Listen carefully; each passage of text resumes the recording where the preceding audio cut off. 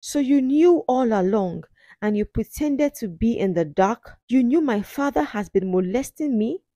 He took away my innocence. He robbed me of my childhood and you kept quiet and did nothing about it. How wicked can you be? What makes you any different from him?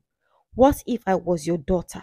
Would you stand and watch a man molest me for 5 years and you do absolutely nothing about it? I hate you. Ginika was married to Unamdi for 5 years but was unable to have children for him despite all her efforts. She took as many herbs as she could, but still there was no sign of pregnancy. 5 years later, Nnamdi became tired of Ginika's childlessness and his family stepped in to save the day by sending Ginika packing. Ginika left her husband's house despite her pleadings to her in-laws to give her a little more time to enable her bear her husband a child. 6 months later, luck shined on Ginika.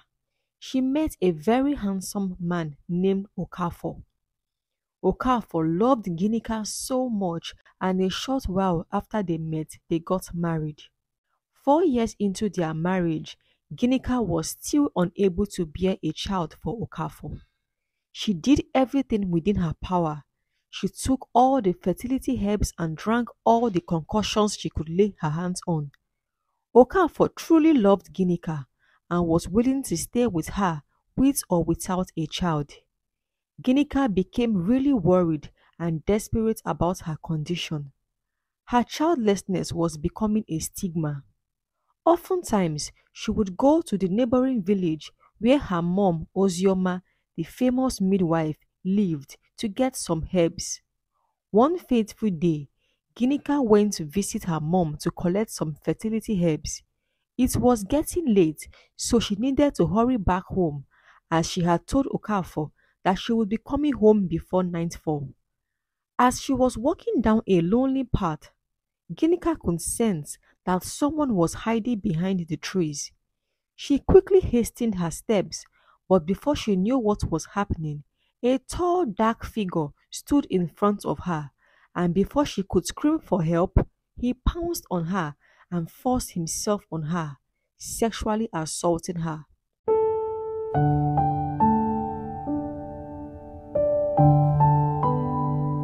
Ginika laid on the ground, crying, but no one came to her rescue. After a while, she picked herself up, looked at the road leading to her husband's village and the road leading to her mother's village. She was confused as to where to turn to. She wasn't sure what to do, either to go back to her mom or go to her husband's house. Finally, she decided to go to her husband's house. On getting home, Ginika narrated all that happened to Okafor. He became infuriated. He took a machete, heading to the road where Ginika was assaulted, but she begged him to turn back as the man who assaulted her would have left the scene of the incident. 1 week later, Ginika noticed that Okafor's attitude towards her was getting cold.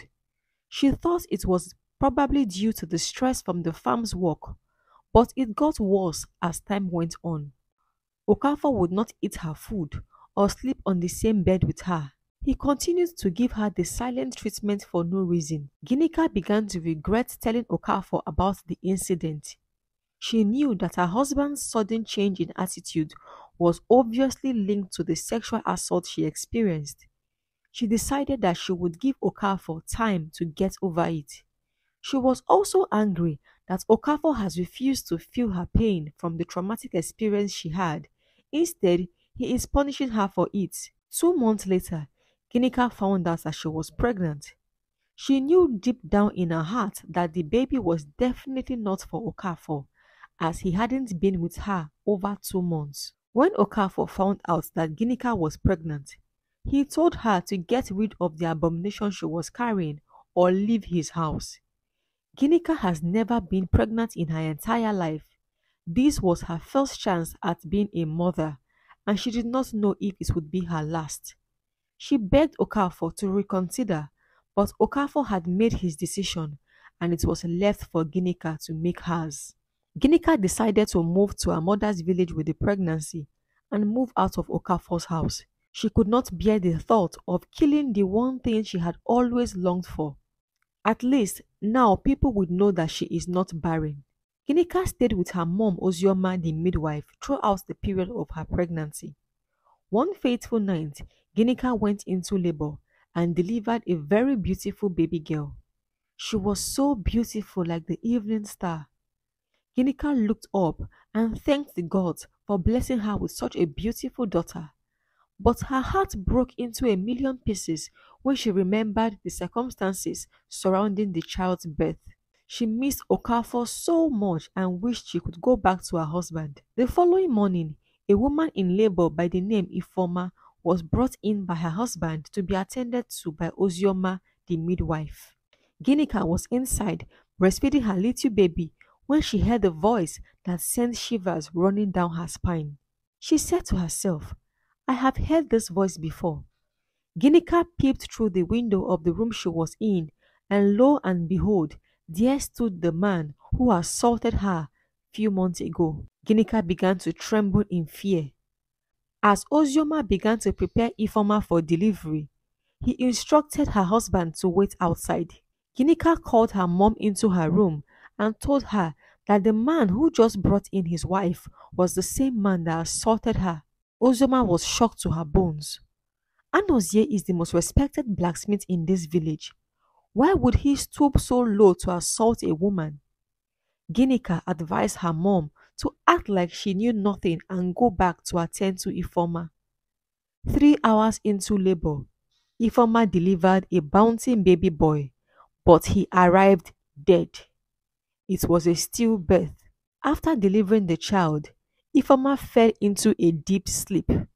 As Ozioma was about to go break the news to Anozie, Ginika stood in her way and told her that she had a better idea.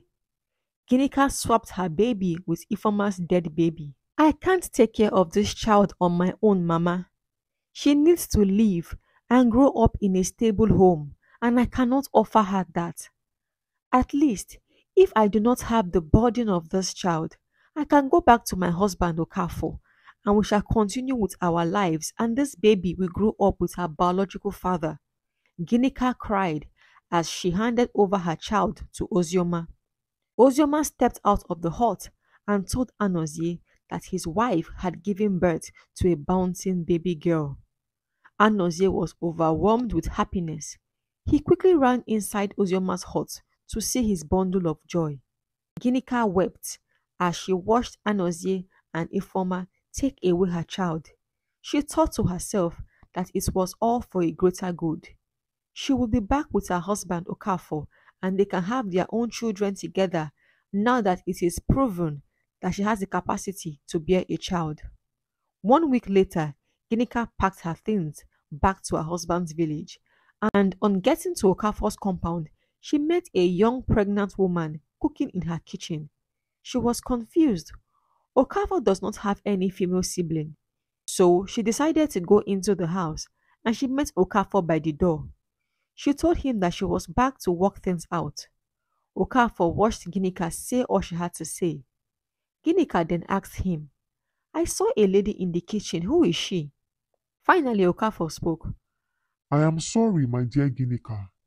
The lady you saw in the kitchen is my new wife, and I am sure you also saw that she is pregnant. We are expecting our first child. You chose the child of a rapist over me, over our marriage, over our love, over what we shared. So I decided to move on because I thought you have moved on from the marriage as well. Ginika fell on the ground and wept uncontrollably. There was nothing she could do. Okafor had not only moved on, he had a child on the way with his new wife. She had lost it all.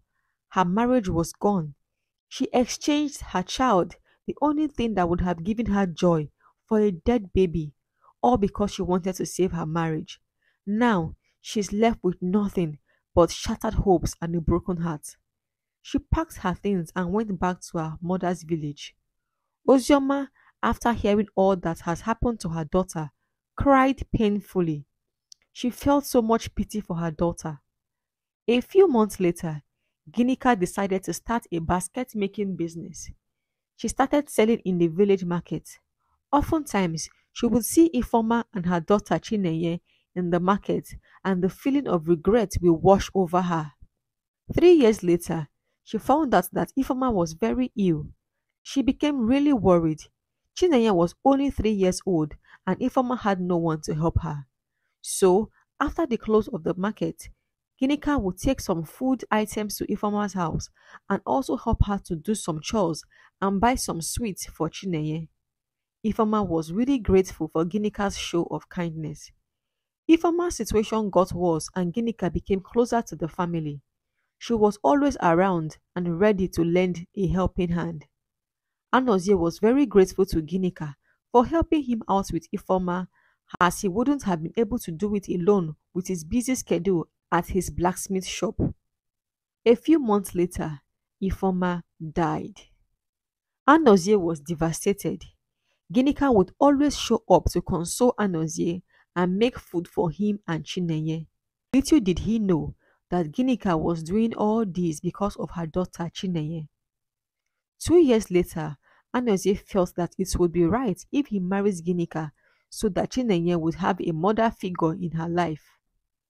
Anozie and Ginika got married, and Ginika made sure she never gave Anozie a clue as to who she really is. She took good care of Chinenye when Anozie was absent, but tried to reduce the display of her motherly love to Chinenye when Anozie was around. She was scared that she might become overwhelmed with the motherly love she has for Chinenye and her cover will be blown. And if Anozie discovers that she was the lady he assaulted a few years ago, the guilt will make him cut her off completely from him and his daughter. Then she will lose both ways. But then again, even if she confesses the truth, no one will ever believe that she is Chinenye's biological mother. The only person that could have told everyone the truth was Ozioma, the midwife, Ginika's mother. But she passed on 2 years ago. Anozie was a respected man in the village, and the last thing she would want to do is challenge him. She knows that Anozie is capable of making sure she never sees her child again. So Ginika had to hide her true identity and her intentions, but unfortunately, she got carried away with hiding her identity that she forgot her duty as a mother and the fact that the man she married is a beast. For 9 years, Anozie kept on abusing and molesting Chinenye under Ginika's nose, and she felt helpless. Finally, Ginika was able to confess who she really was to Chinenye. With all the evidence against him, it was obvious that Anozie was guilty of incest, an abominable act punishable by death. Anozie was dragged to the village square, tied to a tree to be stoned to death by an angry crowd. The king urged every young girl going through an issue similar to Chinenye's to speak up, as they will be protected and adequately cared for. That same day, after enough inquiry and investigation, 8 men were stoned to death alongside Anozie. Chinenye thanked Arinze for saving her and the other young girls who were dying secretly. She also thanked Arinze for being a voice to those who could not speak up for themselves. 4 years later, Chinenye and Arinze got married and gave birth to a bounty baby boy. Not long after Chinenye put to bed, King Kalu fell ill and joined his ancestors. Arinze became the king of the village and Chinenye became the queen. She used her position as a queen to fight against all forms of sexual abuse and molestation of children and women. What moral lesson did you learn from this video? Please, I would like to hear your thoughts in the comment section. Thank you for watching. Please do not forget to like, share and subscribe to my channel. See you in my next video.